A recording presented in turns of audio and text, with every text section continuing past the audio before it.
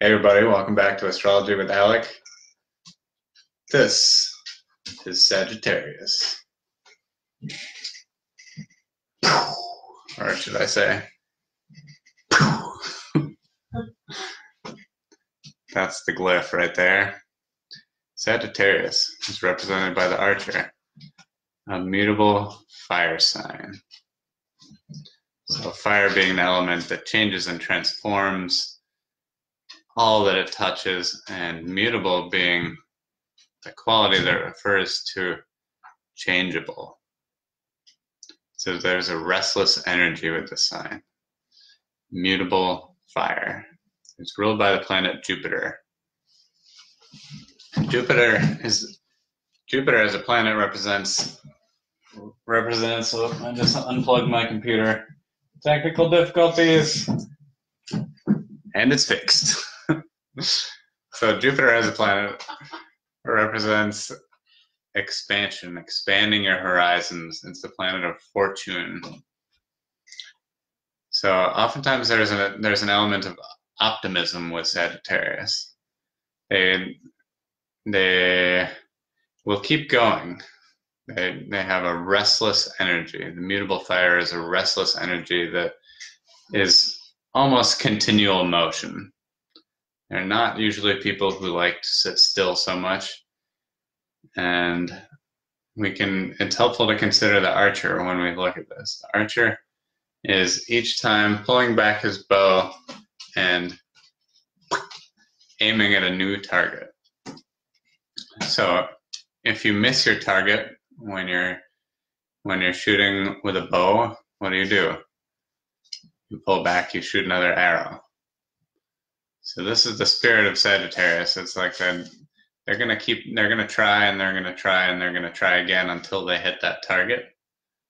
And oftentimes they're fairly optimistic about going about this pursuit. So there's kind of like this playfulness that goes along with that. It's also a vision, like seeing from afar the goal that you want to hit, seeing your target and saying, I can get there. I can reach that thing.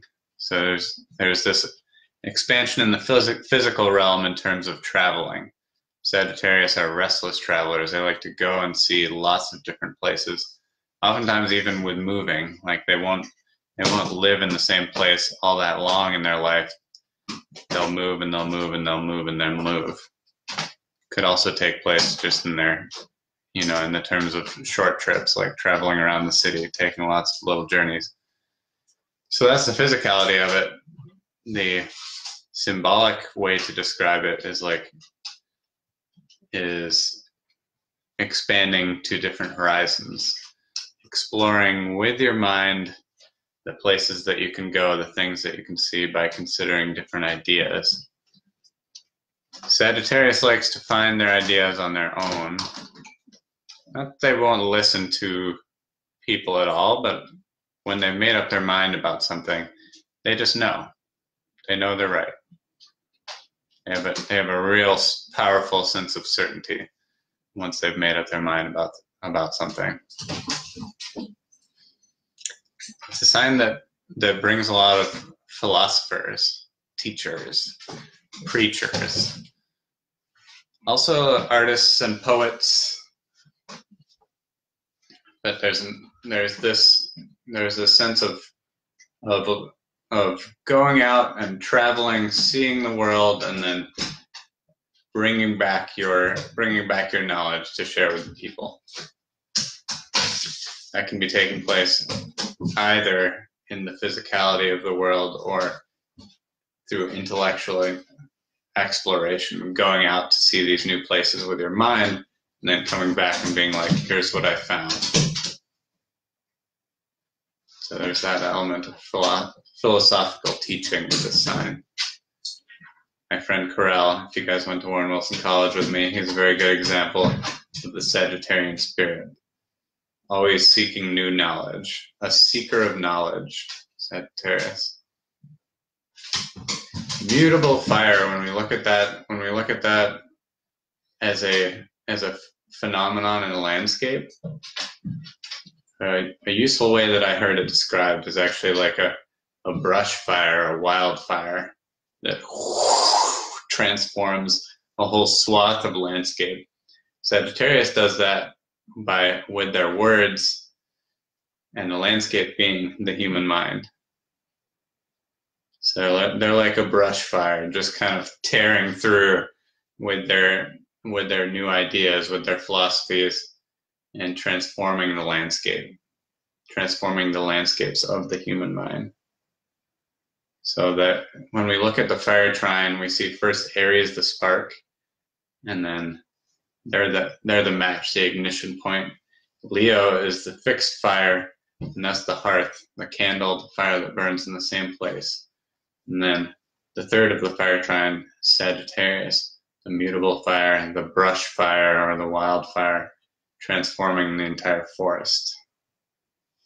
So Sagittarius is the third fire sign, meaning symbolically they're like the older, wiser fire signs.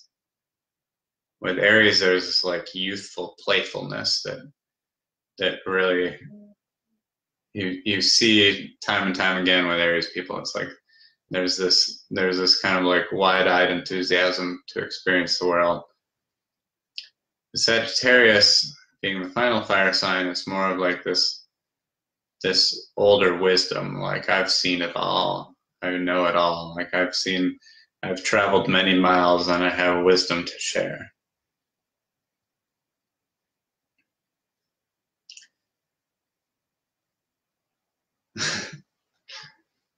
Doing these all freestyle, so I'm just like just diving right in there. Freestyle astrological monologue here. I know there's Jim Morrison, a famous Sagittarius, and Jimi Hendrix, two kind of similar but different personalities. But definitely they had that wildfire effect of just like transform the whole landscape with their ideas, new ideas that they're bringing. And there's like this pioneering, this feeling of, I'm going out and doing this. You can follow me if you want, but I'm going. So that's an exciting thing about Sagittarius. Super fun, some playful nature with that sign. And the opposite of Sagittarius is Gemini. So Gemini is mutable air, Sagittarius mutable fire. And when I think about the interplay between those two signs, what I think about is Gemini thinks. They like to analyze. They are extraordinarily right-brained, or is it? Oh man, I keep getting those two confused. Whatever is the logical, rational mind is the one that I'm not. I go powerfully on the creative mind, and the logical, rational mind is the one that is a little more of a challenge for me. Gemini is like hyper rational. Sagittarius, on the other hand, knows. They just know. And it's almost like frustrating. It's like, do I have to explain this to you? Isn't it obvious? I know. Gemini's like, but why? But why? Tell me why. Tell me more. Where do you get that idea from? Cite your sources. Sagittarius knows. So there's that polarity there. It can be a good match between the two if they can get along. They can teach each other a lot. So the reason why I'm doing these videos is to help people to understand themselves and help us to understand one another. Because I believe it is a magical step in the direction of peaceful human relations to make an effort to understand one another. So that's what we're doing here. If you want to go more deeply into your birth chart, send me a message and I can do a specialized birth chart reading for you. It's all about your chart and where you want to go with that picture. So it's an astrological birth chart and a manifestation. If you want to see more of my videos, check me out on YouTube. Just search my name on there. And my art is at narwhal.com. Thanks for watching today, and you guys have a lovely evening. Next up is going to be Capricorn. Coming for another round with the goat.